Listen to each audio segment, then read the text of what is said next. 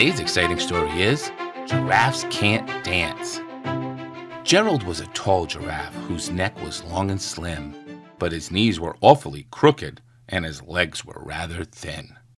He was very good at standing still and munching shoots off trees, but when he tried to run around, he buckled at the knees. Now every year in Africa they hold a jungle dance, where every single animal turns up to skip and prance.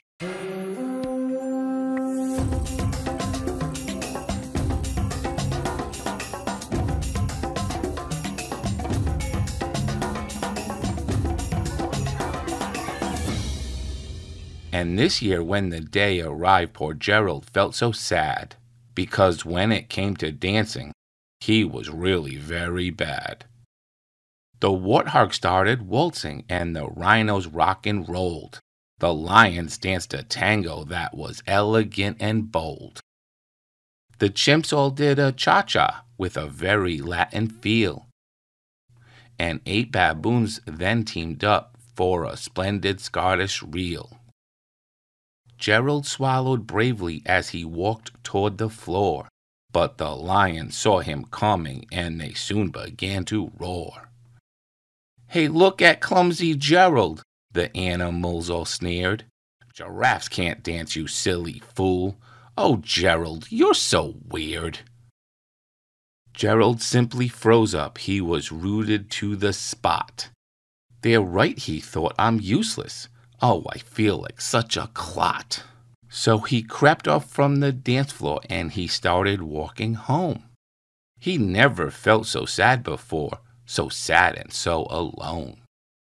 Then he found a little clearing and he looked up at the sky.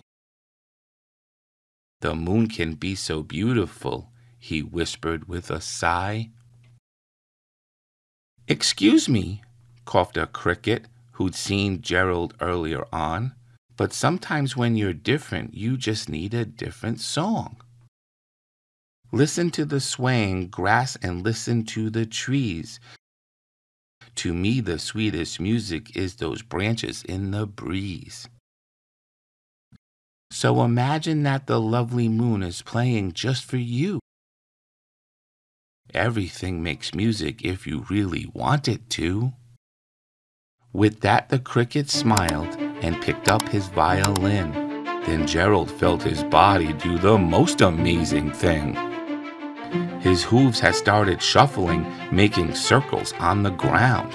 His neck was gently swaying and his tail was swishing around. He threw his legs out sideways and he swung them everywhere.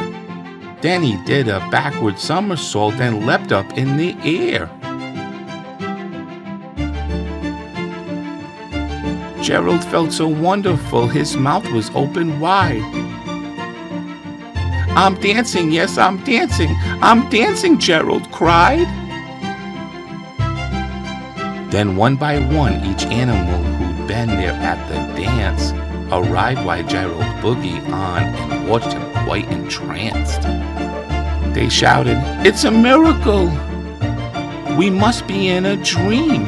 Gerald's the best dancer that we've ever seen. How did you learn to dance like that? Please, Gerald, tell us how."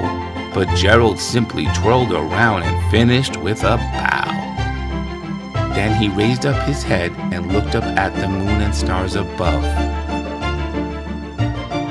"We all can dance," he said, "when we find the music that we love."